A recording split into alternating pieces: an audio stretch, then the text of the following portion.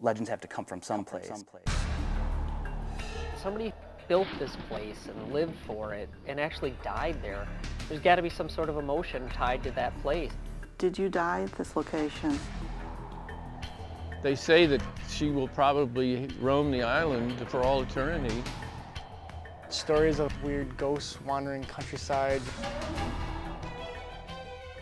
I would say that there's definitely something going on here.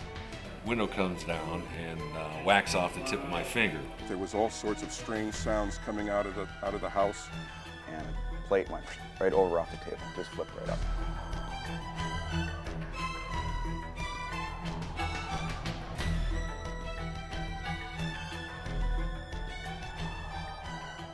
This was amazing, and a lot of people got to experience something that they'll probably never experience again.